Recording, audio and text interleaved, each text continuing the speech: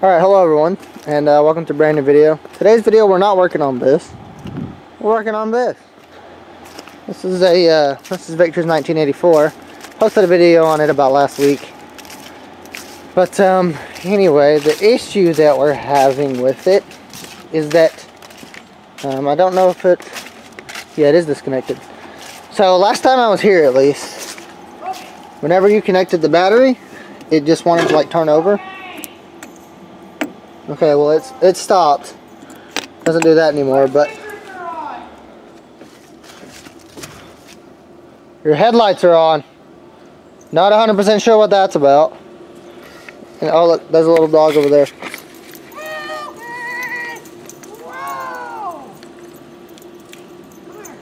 Anyway, so basically whenever we were holding this battery terminal up and it was connected, key on, it would turn over, right? Like it should. But whenever you cut it off, it would continuously turn over. So something's getting stuck, is what I thought. So we bought a new switch. Well, not a new one, but we bought one from a junkyard, replaced it. Doesn't seem to fix it, is what Victor says. I don't know. I haven't been over here since. He was the last one to take a peek at it. But basically, guys, the last time we were here, we poured fuel in the carburetor and we still couldn't get it to crank. So today we're going to be doing a field test of spark.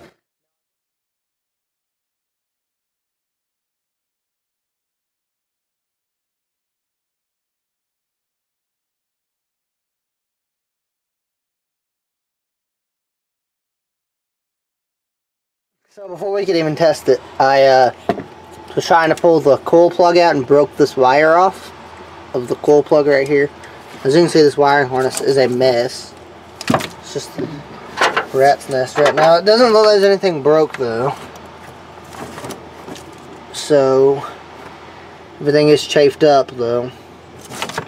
And all these wiring harnesses have been retaped by someone.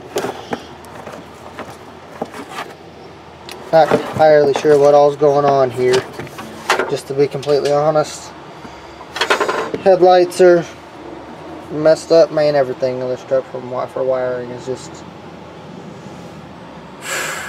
right in the ass. As you can see, I don't know if you can tell, this truck has been pretty much ragged out. Look at all these butt splices. And there's butt splices everywhere in this thing. So, I'm going to try to rig something up. So as I was saying, I am going to try to rig something up to work, just to see if we can get this thing to give us some spark. Don't know if I'll be able to. May have to. I don't know.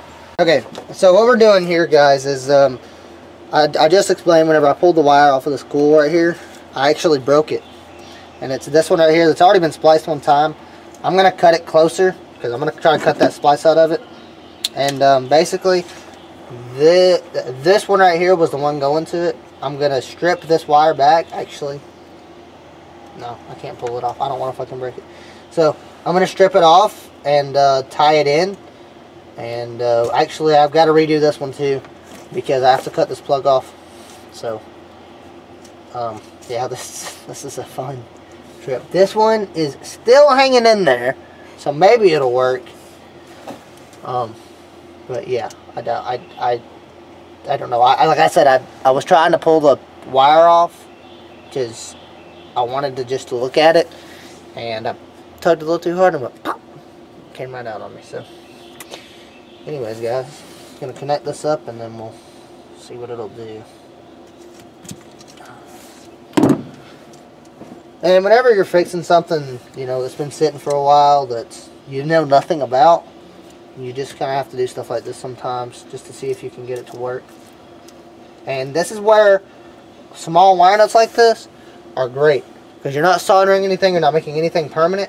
You're just, whenever you're doing a lot of testing, stuff like this is great for testing. So that's why I always recommend wire nuts, because wire nuts are just, they're more forgiving than like a solder, because with a solder connection you have to unsolder it or cut it, and with a crimp connection is just stupid. I fucking hate crimps.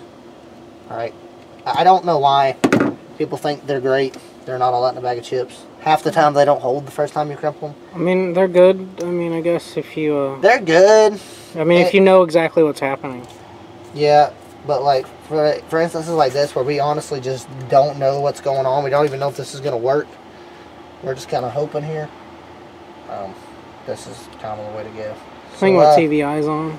So now we can check if we have spark, because we have this connected up. We can check if we have spark now. Okay, guys, so can't get this thing to crank. We think that there's a chipped flywheel, so we're gonna try to turn the engine over, see if we can catch a new tooth, and see if this thing will crank then.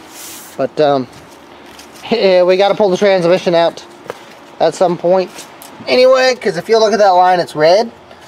That's supposed to be a clear line, and it's supposed to be full of brake fluid. But if we pull our clutch master cylinder off here, we can see that actually it looks kind of clear but kind of red. I can't tell if there's brake fluid or not. Anyway, last time I checked, I thought I remembered it being brake fluid, though, or automatic transmission fluid, but because I thought this line was supposed to be clear. Anyway, probably best to replace them anyway. Probably gonna have a whole clutch kit going in this thing. Sounds like it's starting to rain on us, so maybe packing it up. We're gonna see if we cannot get this thing to turn over though before we pack it up, and at least see if we're getting spark. So we'll find that out. Also, it needs a new radiator because that leaks.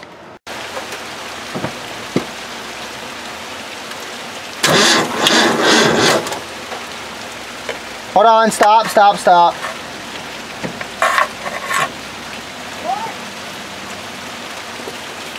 Go again.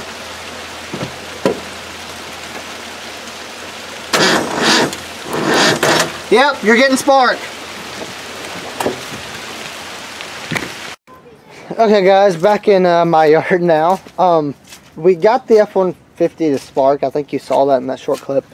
But that's pretty much it. That's all we're doing to it, I guess. Because he just said that he was going to take it from here. So I guess he's doing it.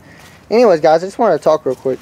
I put these gray wheels on here the other day because they had better tires. And those tires I had on it were about dry cracked. So I put these on here. But these are the ones I've been after. And you may not be able to tell, but these are all chrome. This one's got a lot of brake dust on it and stuff. These came off of another F-150. My dad actually traded them to me for a set of tires for the F-150 for his, and because he didn't care about the wheels. So I have these. We're going to be getting tires on these and mounting them on this truck.